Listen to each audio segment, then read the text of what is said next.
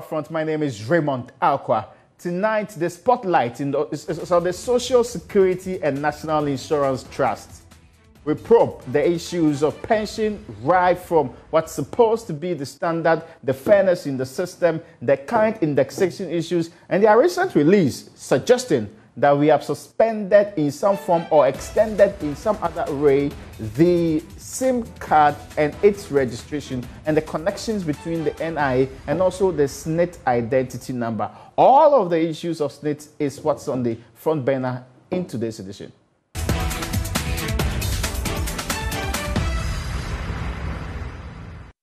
You welcome back. This is Upfront. My name is Raymond Alqua. Tonight, we are delving deeper into the latest happenings on the front of the Social Security and National Insurance Trust. This is also important because, I need to read you a comment. A comment that was put on Facebook a couple of hours ago prior to this conversation. And it puts it in the perspective of how people believe and understand pensions in this republic. It's a comment that says, is a state pension system which has such wide gap between the lowest paid and the highest paid, how can it be fair? There is something fundamentally wrong with someone working 30 years and taking a lump sum that cannot even build a one-bedroom house and being paid monthly stipends at levels barely capable of meeting their monthly needs. Something is off. But we know in the last 2 days or so, there was an announced increment in the monthly pensions for 2022 by 10%. I'm sure you know by now that even salaries were increased by, let's say, 7%. My guest today is the man who determines that particular increment, and is the man who's running the unit. He is that MIT-trained state boss, Dr. John Tenkorang. You're welcome. Thank you very much, Ray. I hope you are doing well. I'm doing very well. Happy New Year to you. Happy New Year to you too. It's been a long time since we spoke. Indeed, indeed. Yeah. More than a year, I think. I've been in a lot of trouble for a very long time. That's where the problem really is. Well, you know, I try to stay out of trouble. Oh, okay, that's interesting. I try to stay out of trouble. Yes. Now, I was talking about the possible disparities that many identify in the system. But let me drill down to what informed this 10% recent increase in announcement. Well, Ray, first of all, let me thank you for inviting me to your show in the studio. And I want to also say a very good evening and a happy new year to all your viewers, including my cherished pensioners and contributors. And above all, I guess we are in a new year, so, you know, the psalmist says, unless the Lord builds the house, those who do so labor in vain. So we have to seek God's grace and divine guidance to help us through the new year. So having said that, let me come to your substantive question as to what informed the 10% increase in the pay of pensioners. You know, Ray, pensioners are on what we call fixed income, meaning they are not working anymore. We assume they are not getting any other income from gainful employment. And so their income is predicted and it's fixed. And every year we have to ensure that the monies that they receive, the purchasing power of that money is preserved. That's a fancy way of saying that whatever they were able to buy, whatever goods and services they were able to buy last year, with the amount of money that we're going to give them this year, they will be able to buy the same. That basically tries to adjust for inflation. So that is what the exercise that we go through every year, and then increase pensions accordingly. I see. Now, there's a point that needs to be made about this. Will this 10% affect all pensioners? And one can single out a grouping that's pension, but sometimes people don't consider, like invalidity pension, for example. Yes. So this 10% increase would affect all pensioners who were on our payroll last year. How about those who are retiring this year? So those who are retiring this year they are the new entrants. Okay. So when you are getting your pension, you come into the scheme at the legislated rate or legislated pension pay that you are supposed to get. Then next year, when we are adjusting for inflation, then whatever you are getting will then be adjusted for inflation. So when you are going on pension, okay, you are coming to receive new money. So that is like your starting pay. Okay. So your starting pay cannot be indexed retroactively. Interesting. Right? Now, there's a question on the minds of many about there's reference to some 9.8%, which will be received as a flat rate, and a flat amount of 3.44 cedis. So when you say 10%, how does it fit into all of this conversation? Okay. So what we're saying is that the amounts that we paid last year, the total pool of that we paid for the total pool of pensions, that amount is going to be increased by 10%. So we use the 10% to set up a pool. Okay. Now that pool has to be given to pensioners, qualified pensioners. Now, our primary objective in doing this exercise is to make sure that the purchasing power of all pensioners are preserved. And that means we have to look at inflation and make sure that everybody's pensions are adjusted, at least that everybody gets inflation. So inflation for 2021, the year that just passed, is projected to be 9.68%, right?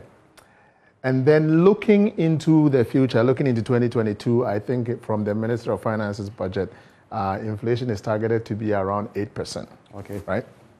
So we then gave every pensioner an increment of 9.68% to cater for inflation. Then the 0.32% that is left, because the total pool that we set aside was 10%.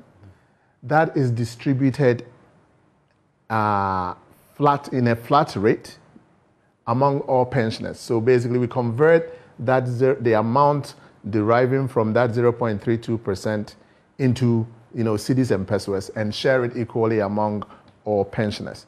So it is the 9.68% rate that is applied to every pensioner's pay, plus the 0.32%, which we've converted into cedis and pesos, shared among everybody. That is the 3.44 Ghana cedis. That constitutes the totality of the 10%. What does this mean? What this means is that the effect of this is that even though the total pool is 10%, meaning that total pensions together is increased by 10%, the people that are on the low end, the people that were receiving, let's say, 300 Ghana cedis as an entry pension, okay, they are going to get 10.83% increase, because for them, 3 cedis 44 pesos means it's a lot, okay, on that base. That's true. And then the one who is at the higher end like 42,000. I'm glad that catches your attention, and I hope that we'll get to talk about it. It's in everybody's mind. Yes. My next question to you. And that tells you that everybody will want to be in that group. Very good. That all want to avoid that territory too. Exactly. And I think that once that catches your attention, then that means the next question will be, how do I get there? Right? so let me finish the thought here, that the guy who's at the far end will get a total increment of about 9.683%, because for him, 3 cedis 44 pesos doesn't really change anything, right? Now, the effect of this is that about 67% of the people on our pension payroll will get an increment that is higher than 10%. Okay. Right? So that is how the redistribution thing comes up. And that redistribution policy is just to make sure that the people at the lower end are a bit cushioned from the solidarity principle of social security. And so that's why we have it like that. And so that's your 10%. when we started the conversation, there was a question I asked, and I actually asked the question based on a comment on Facebook. That question about how is it possible that any social security system has such wide disparity between the RSNs and the lowest earners. And that's the point I'm coming to. But I'm asking it this way because I want to know why one person is able to earn 142,000, and on the other side, some are just taking home 332 cedis. Okay. So the short answer to your question is that the scheme is set up such that you get what you put in. You get what you put in. But you talk about cushions. Yeah. So I'll tell you where the cushions also come in. Okay, interesting. Okay. So the scheme is set up such that it's a contributory scheme, right? Think about it, it's an insurance scheme. Okay? That's why we call Social Security a National Insurance Trust. What do we insure? We insure occupational income. Other insurance companies may insure property, your car, for example, right? You go there and you say, hey, I am driving a Mercedes, and they take the details and they give you a premium and say, pay this premium, and then when something happens, qualified claim, you can come and lodge a claim, and you know what they are going to give you, right?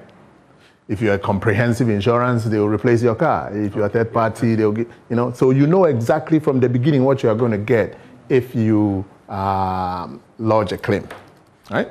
So we insure occupational income. We are not an investment company. People shouldn't think of SSNIT that we are an investment company. Think of us as an insurance company for a second, where we insure incomes.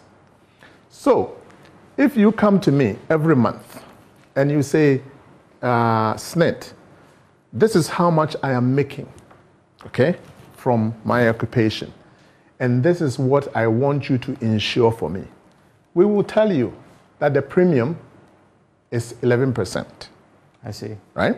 So you come and you pay the premium, which is 11%.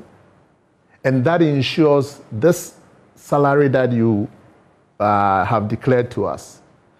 And if you do that over time, you stand, and now I'm getting to the claims part. Okay. You stand a chance of earning currently up to 60% of the highest salaries that you came to insure with us. So come to us, pay 11% of what you are declaring to us.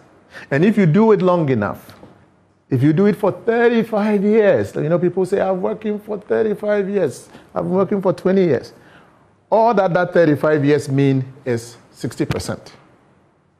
So whenever you hear somebody says, I've worked for 35 years, the number that should come into your head is, all that it means is 60%. Okay. 60% of what?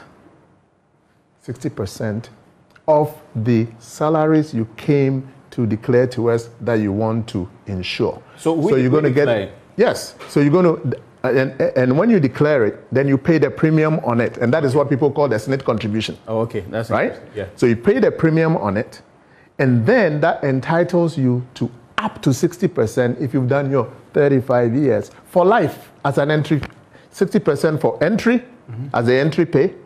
And then you start to enjoy this indexation thing that we do. Okay. It's interesting that that is happening. So how much would I have to be paying as, how do you call it, SSNIT contribution? This is the term that we all are used to get 142,000. Okay, so in the case that you are referring to, there used to be a law, the SSNIT law goes through changes. Prior to 2010, the law that was in place was called PNDC Law 247. And that PNDC Law 247 did not have any cap on how much of your earnings you can come and insure with us. Oh, I see. So there was no cap. There was nothing like a maximum insurable earning, right? Okay. So, and that PNDC Law 247 allowed you to get up to 80% of the highest salaries that you insured with us, not 60. Okay. Now, it's come down to 60 under the new law, which is Act 766, because part of the pension pay has been shifted from SSNIT to what we call the tier 2. Oh, okay. Yeah. So now your pension pay, when you go on retirement, is coming from two sources. There is a SSNIT part, which is now up to 60%, right, for life. And then there is a lump sum part, which you go and get from your tier 2. But when there was no lump sum that was being paid from somebody else, somewhere else, under 247, and there was no cap also on the amount, the earnings, the highest earnings that you can come and insure. If you came and you declared legitimate incomes, and we verify these incomes, you cannot come and you can't go and take monies from the bank and come and give it to us, oh, SSNIT, this is it, okay, right? If you come and you insure those legitimate incomes, then in this particular case, and you've done it long enough, you stand up to earn 80% of the highest salaries that you earned in your best 3 years. So you can do the calculation, right, as to what 80% will correspond, what salary that would have had to be, annual salary, such that it will map to, let's say, I think this person went on pension maybe 3 years ago or 2 years ago. So you de-escalate that and see what that entry pay is. You can see that. But I can show you that in Ghana here. Can any public sector get up? In Ghana here, the SSNIT scheme is for all workers in Ghana. Yes. Including those who are self-employed, including those who are working in the private sector, including those who are working in the public sector. The question I'm asking is, no, right? I'm answering your question. Okay, I get I am answering your question. So, there are people who are working in Ghana here who are earning legitimate incomes that are very high. Oh, I see. And you know some of them. I see. So if such people do not drink the Kool-Aid, that Kool-Aid we used to say that as for the SSNIT scheme is so bad, when you go, they just give you 300 Ghana cedis. I'm sure you heard that narrative before. Yeah, Until you saw 140,000, you didn't look at SSNIT any differently. You were like, oh, wow. That's what I'm telling you. But that's I want 142,000. Previously, what SSNIT would put out is that, oh, we give a minimum pension of 300. And to many people, that is not inspiring enough. But I remember just about a couple of years ago, when I told my people that, put out there what we do, the same scheme. And this high number started coming out. We started publishing a league table.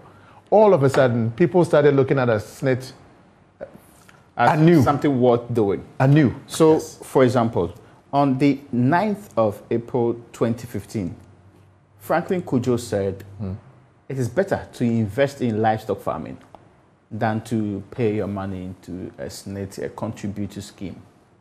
Would you think that he would change his mind today? What has changed to convince him? I hope so. I hope he will change his mind. But let me add something that would maybe, if he's still not convinced, will change his mind. SSNIT is a long-term investment, right? When you are contributing to SSNIT, or when you are insuring your earnings with SSNIT, this is over a long period. You start when you are maybe 20, 21, 22, and you're going to continue through till 60. So if you're doing your livestock farming, you better make sure that consistently for over 35 years. How is that possible? I'm just saying, you have to make sure that consistently over 35 years, you are not getting any foot and mouth disease. Okay. Nobody is stealing your sheep or your whatever. There is no bushfire. You know all the risks, point, yeah. Right? Okay. And then... So just saying that there's lower risk rates. Right? Okay. So for SSNIT, SSNIT has been around since you were born. Yeah. Have you ever heard that SSNIT has defaulted in paying pensions? I have not so far. Right. And if you talk to pensioners today, the monies come as clockwork. Every third Thursday of the month, ka-ching, you get the alert. You get it from your bank, right? So from a risk point of view, we will say that we will offer superior credit for long-term risk management. Secondly, when you take, I told you the premium is what, 11%. So if you are making 300 Ghana cedis, 3,000 Ghana cedis, what you're giving to SSNIT every month is 33 Ghana cedis. 33 Ghana cedis. So it is this 33 Ghana cedis that you have to accumulate over the years. Now, if you do this long enough, over 35 years, and let's say your salary didn't increase, right? Then when you go on pension, you are going to get 60% of 3,000 Ghana cedis, that is 6318, 1,800 Ghana cedis, as an entry pay for life. And that is very important, for life, for as long as you live. You're like stock farming. When you do it and you get to your age 60 and you start chopping that money, and you live till you are 100, and currently I have people on the payroll, pension payroll, who are 91, 92, 93, right? You better make sure that that farming is, when you are even not there to look after the farm, that you have good enough people who will be truthful and honest and make sure that they are not chopping your, they are not diverting your funds to pay you consistently until the good Lord calls you home. So with the SSNIT scheme, once you make this insurance and you qualify for pension, you can go to sleep and say and know that you continue to receive these payments until when it stops, you will not even be aware that it has stopped, because by that time you are with your maker. But 300 cedi is small. Okay, so small is small is relative. To make a proper living in the Republic of Ghana, in Accra, in a small, in fact, 300 cedi might not get you through 2 weeks. Well, let me ask a question. Is there anybody who expects to make more money when he's on pension than when he's in active service? Not necessarily. It depends on whether you have made enough investments and all of that. Okay, so you agree with me that the monies that you are making when you are in active service is going to be higher than the monies that you make when you're on pension. Yeah. Right? Okay, so let me tell you this. Today, 22% of the people coming to SSNIT every month to insure their salaries for life. 22% of the people in Ghana who come to SSNIT every month to insure their salaries come and say that the salary that they want to insure, that they are living on now whilst they are in active service, it's 500 Ghana cedis or less. 22%. 22%. 1/5 of the people that they say that they want to insure 500 Ghana cedis or less, meaning that their lifestyle today that they are living on whilst they are in active service is 500 Ghana cedis or less. So let me take it that you are making 500 Ghana cedis. I'm saying today some people are contributing like that. And let's take that one of these people is one of these people who have been contributing for 35 years. So he's entitled to 60%. What is 60% of 500 Ghana cedis? 6,530. Yeah. That's 300 Ghana cedis. Yeah. Right? So that person is going to have an entry pension of 300 Ghana cedis. Now he may say 300 Ghana cedis is very small. Now, but that's how much you put in. Was 500 Ghana cedis? He said it was working, and that is what he had. That was his lifestyle. Yeah. So if you are saying that he had some money from elsewhere, okay, then that money from elsewhere can supplement that. But with respect to what he came to insure, that is what he's going to get. One more thing. Let's say that it is, and I said 22% are insuring 500 or less, right? So there are people who come into us and they are insuring 400 Ghana cedis. What is 6,4? 24. 24. So that person is going to supposed to get 240 Ghana cedis. But SSNIT, with all its largesse, will say, okay, 240 Ghana cedis. No, we will bump you up to 300 Ghana cedis. So now you see where SSNIT is doing the cushioning. I see. Right? So the concept of you, when you are working and you are driving your Mercedes, going to that insurance company and saying that, oh, you are driving a Kia Picanto. Instead of the Mercedes. Instead of Mercedes, and insuring the Kia Picanto. You think you're not going to have an accident, and you need that paper just so that you can drive your car around, right? And so you say a Kia Picanto and then you insure it and you get your insurance sticker and everything, right? Then when that accident happens, and in our case, that accident is definitely going to happen because it is an event that would occur. You would retire. You would retire. So when that thing happens and you go to the insurance company and you say, okay, I'm coming to make a claim. We'll look into the book and they see that, oh, Mr. Aqua, I'm very sorry that your Kia Picanto got stolen. Yeah. By the way, when I've been driving the Benz. Yes, by the way, here is your deductible, and then here is the balance for you to salvage your Kia Picanto. Then you will say, oh, but when I was working, I was driving a Mercedes. You get the point. I get your point. So ours it's just as simple as that. There's something that came up during the current conversation with UTAG. There were people who were complaining that, but you are paid well. I mean, you teachers, professors, you are paid well. Then they said, no, our base pay is 5,000 or 6,000. To us, that is low. And for being a professor, I've been through a lot. You cannot, and I need you to draw the line carefully for me. You do not add allowances, right? No. So when I'm being paid, what I should be asking myself consistently in the office is what exactly is my base pay? That's it. Yes. And you know, for me, I think sometime last year, I was invited to a labor conference. And I think I made the comment that to labor, I said, look, when you are negotiating salaries, consider pensions, take pensions into account. I see. There are people who would say, pay me everything now. As for retirement, it will take, tomorrow will take care of itself. Yeah. Right?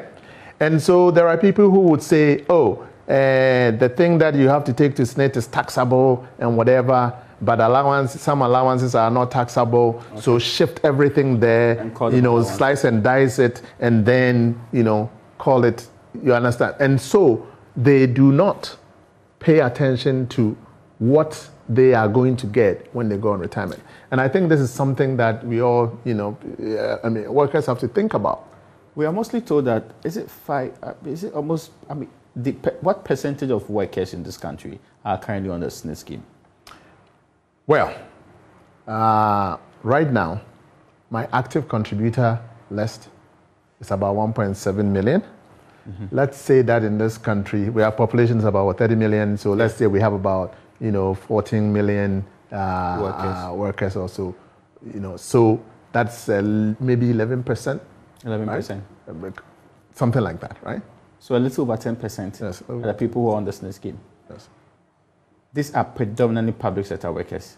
Not necessarily. Right now, it's tipping over. There are more private sector workers on the scheme than public sector. Right now, we have, I think, about 52, 48. How about those in the informal sector? That is a challenge, right? Okay.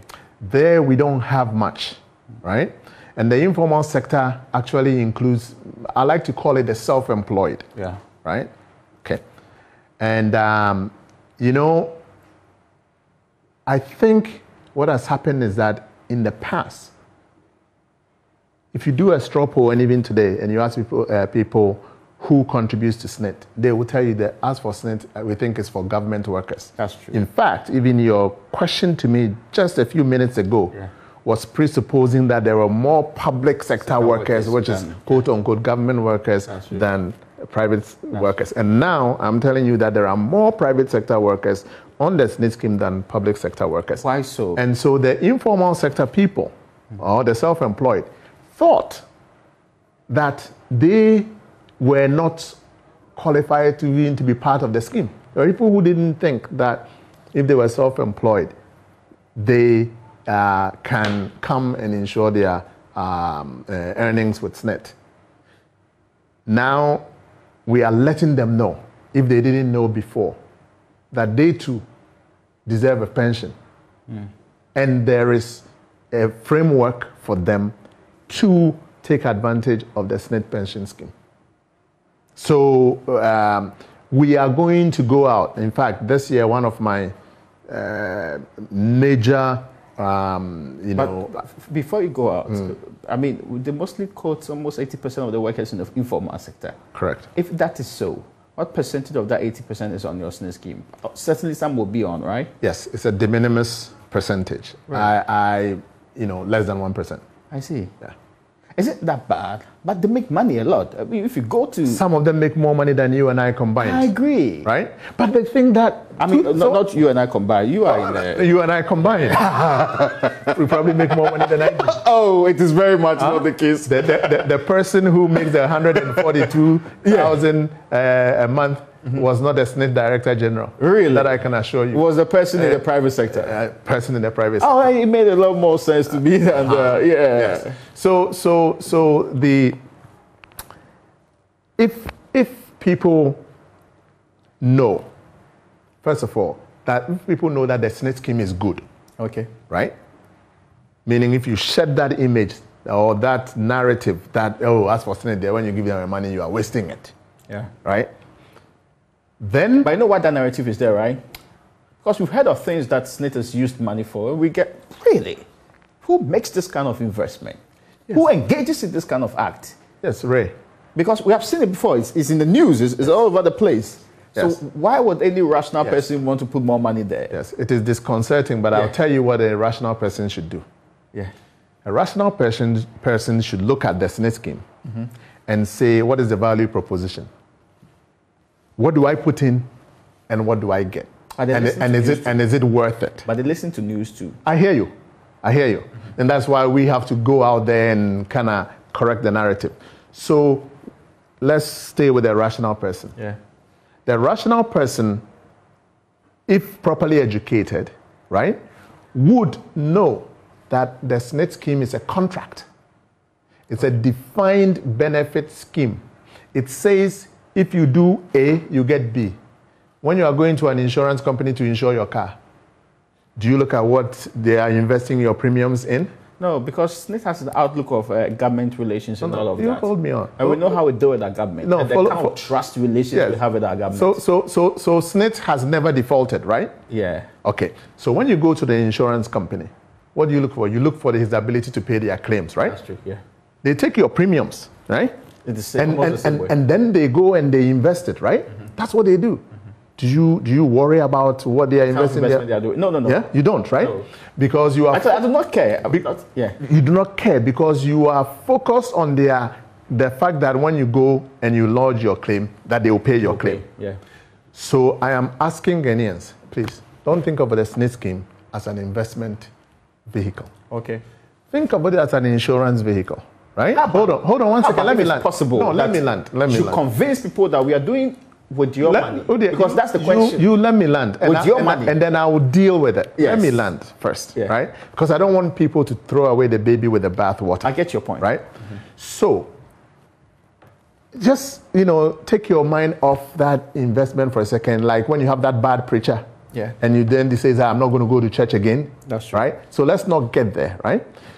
And focus for a moment and say, if I put in this is what I am going to get for life. Okay? And look at the peace of mind and everything that you are going to get, right?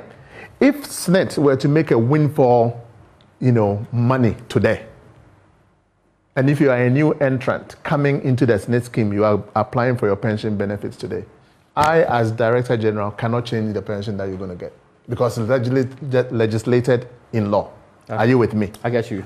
So when you are going to make that claim is not going to be affected whether SSNIT's investment is doing good or not doing good. What I have to worry about, I am the one who has to worry about whether the investment is doing well or not, because I'm going to rely on that to make that to pay you. Right? Okay. So yes, as a public entity, so we should not worry about what you do with the money. No, what I'm saying, you should worry about it, but don't let that deter you from joining the SSNIT scheme. Hook or crook, I'll get my money. Hook or crook, you can claim your money. But now, with the I have to make sure. You do, would I be getting more money if you were, let's say, in some people's eyes, doing more profitable investment? Yeah. If I was making more money, right? One, first of all, I cannot change your entry. Oh, I see. Your entry pay. So your prosperity does not affect me. My prosperity would affect you in terms of my ability to pay your future claims. Oh, I see. And also, it may affect you in my ability to index your pensions annually, right? To make sure that I'm keeping you up with inflation or a little bit more than inflation. But as to what you are going to get when you go on pension and you come and make your first claim, my prosperity today, until the law is changed, right? And the pension scheme reject, cannot change your fortunes. But the good thing is that you should know that once you put in this, and this is what you are going to get, when you make the claim, you are going to get it.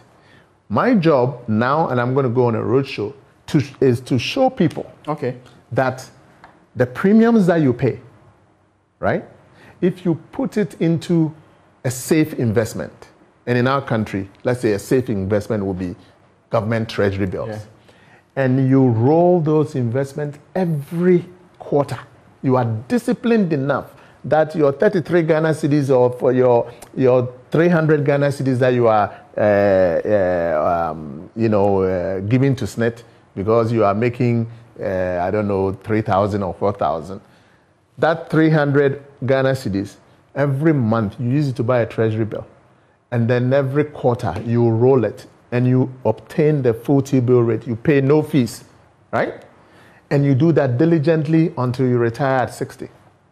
And then you compare that lump sum amount that you're going to get to what SSNIT will pay you.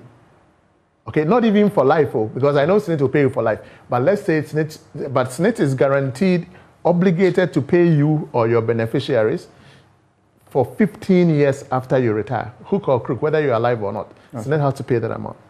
So when you take that amount, right, those 15 years of payments, and you look at what that amount is worth at the time when you retire, and you compare it to the accumulated value of your contributions, and you look at that ratio, if your accumulated value, and I did this research just recently, taking real data from our pension database. If that accumulated value is, let's say, 10,000 Ghana cedis, there are people who are getting multiples of that. 10,000, some people may get 10 times that, some people may get 20 times that, some people may get 5 times that, some people may get 2 times that. It all depends on how your salaries that you came to insure with us kind of legitimately changed over your working life. So there is a strong value proposition for that the SSNIT scheme offers, meaning that you get value for your money. So if you can insure more of your legitimate income with SSNIT, please do so, because it will give you more than you can get in any other long-term secured investment. This is your own research.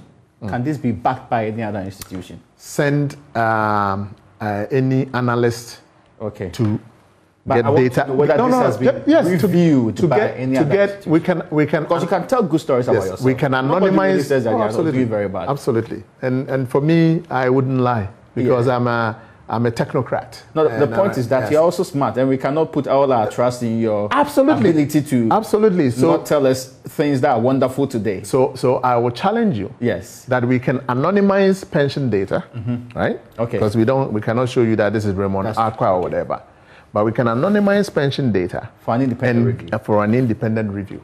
Okay, I get your point, but you talk about research, right?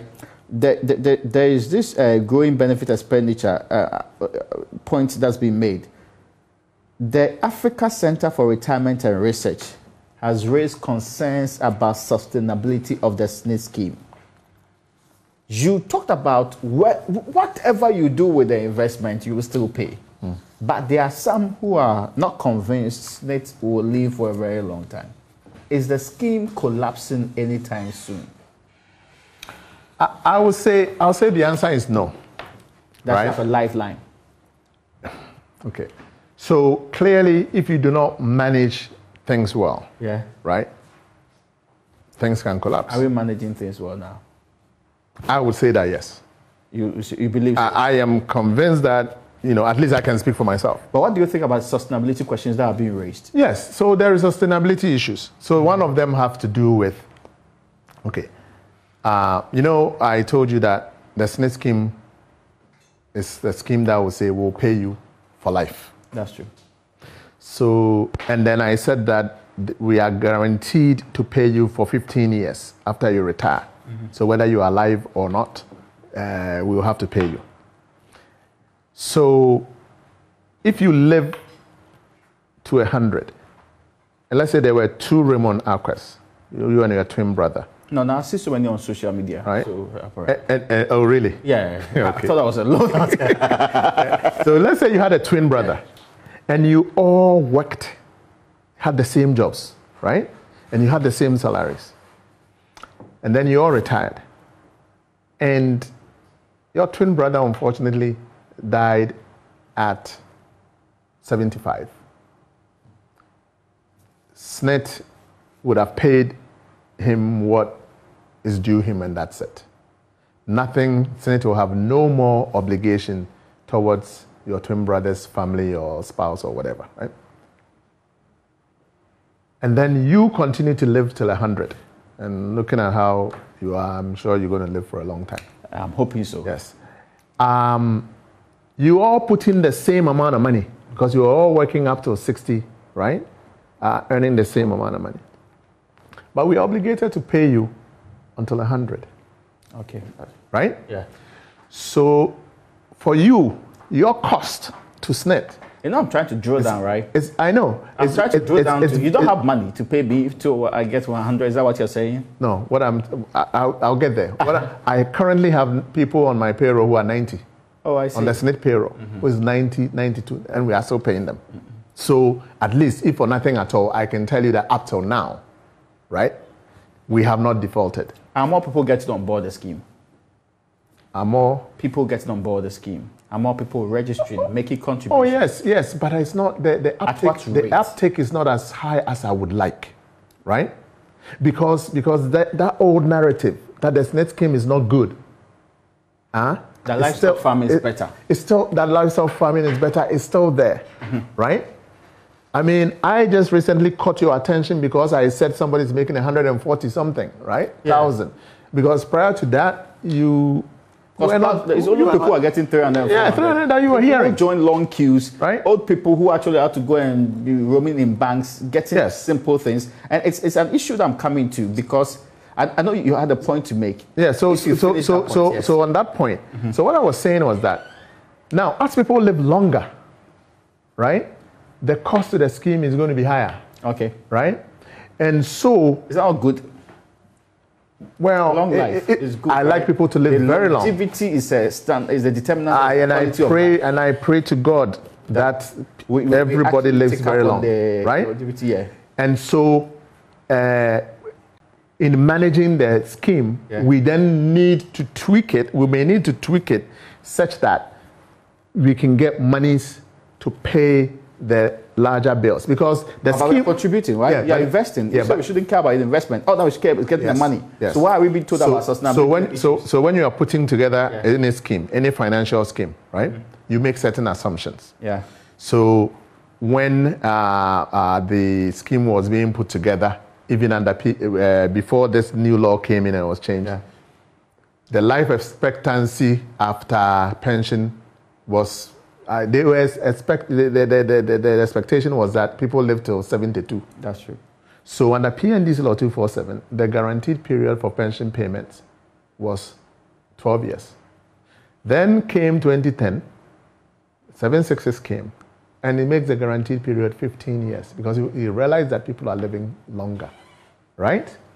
Okay, and then they rejigged the scheme a little bit by tweaking, how long you have to contribute and so on and so forth. Right? Because whenever you pull money into this vehicle, you have to design that vehicle such that the vehicle can throw off enough cash or the vehicle is robust enough to be able to pay the liabilities that that vehicle will have to support. So the answer to your question is that you cannot, if you go ahead and you squander the monies today, tomorrow I cannot pay you. Oh, I see. Right? If I go and I squander the money, the money. The answer is no. So Let me tell you, know for a fact that you're not spending the money. So, for example, let's talk about how independently reviewing the books in this case. We have a regulator, the NPRA. They have been actively on us, and I think I commend the current NPRA boss. It's just one government institution and another government institution. Oh, but you know, you have independent eyes, predominantly in civil society, for example, to look through and tell us that this is how you're supposed to go. Because if it falls, we have auditors. Okay. Right? So there are auditors. I'm sure you believe in Domelovo when he was there. Very much so. So right now, the Auditor General is the one who audits SSNIT, right? And they've been auditing us for the past 3-4 years.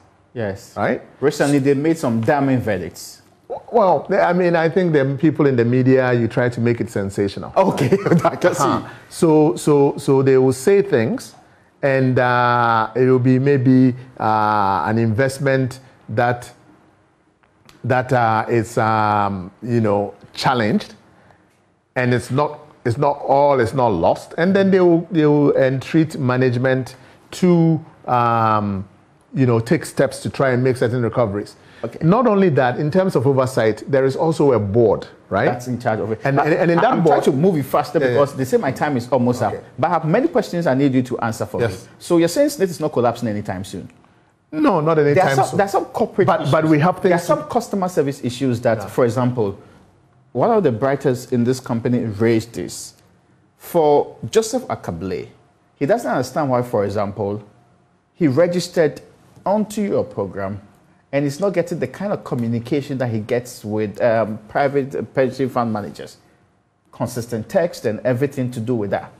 Why is there a vacuum when it comes to customer service in this area in the 21st century? Well, Ray, I think I would say that SSNIT has come a very long way. Okay. We are trying to be very transparent, and I think we've come a long way to be transparent. Okay. I think that most SSNIT contributors would attest that they receive quarterly statements, electronic statements. If there is any SSNIT contributor that is not receiving their quarterly statements, it is probably because their email address with us is not good. Oh, I see. And so let me take the opportunity on your platform to urge all SSNIT contributors to update their information with us and make sure that they have valid email addresses on, and they will get their statements. Now, I am asking one question. On this SSNIT and NIA numbers, many were impressed that you did some extension in that particular area. Should we expect another extension? No. Why not? But is it not dependent on the review of what has happened over the period? Well, should there be a blanket no? Well, okay, so let me explain. We are committed to serving our members and clients. Okay. And trying to cause as minimal disruption as possible in the way we deliver service, right? What we are trying to do with the NIA card is to even allow us to serve you better. Okay. Right?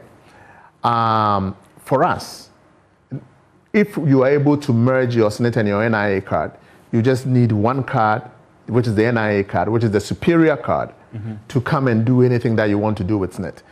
With your SSNIT card, you then still have to produce your NIA card in addition because it's required by law.